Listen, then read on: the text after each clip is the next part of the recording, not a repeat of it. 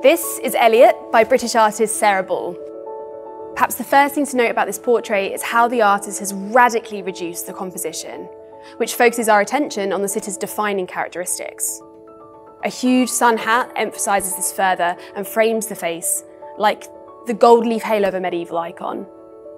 It's these detail-free backdrops that boldly frame the finely rendered face of Elliot, who gazes at us through red-rimmed glasses, head upturned and looking down upon us. Ball often casts characters from Britain's streets and social media. The square format recalls shots from photo booths or the rigid framing of the Instagram grid. It is here that Ball interrogates the space between self-identity and how it's perceived in the world. This engaging portrait is a study exploring the sitter's self-confidence and the comfort in their own skin.